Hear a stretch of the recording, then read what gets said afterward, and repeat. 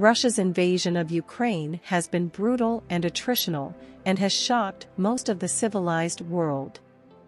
Russia's evident disregard for casualties and collateral damage in the pursuit of victory is very different to the West's approach to warfare, which has profound implications for the war in Ukraine and the West's wider defense planning assumptions. The legacy of two world wars of attrition with massive casualties led the West to rethink its military doctrine.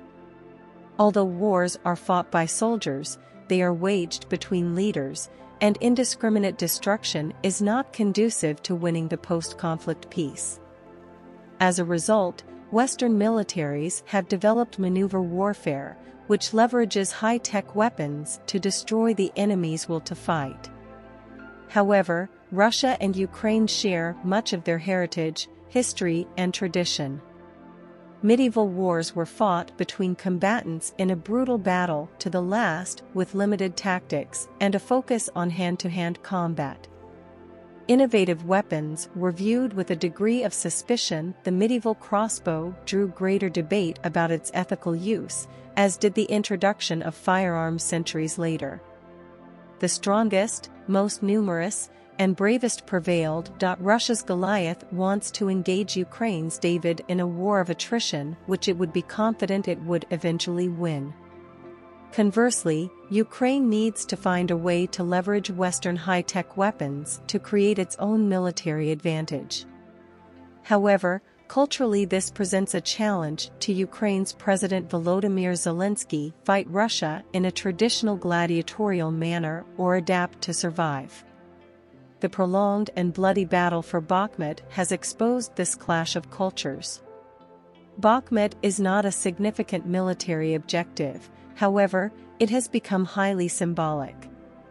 The U.S. military evidently favors a strategic withdrawal to preserve limited Ukrainian warfighting capability for the battles ahead, a maneuverist approach. However, President Zelenskyy has elected to reinforce the city, thus being dragged into a war of attrition that risks favoring Russia.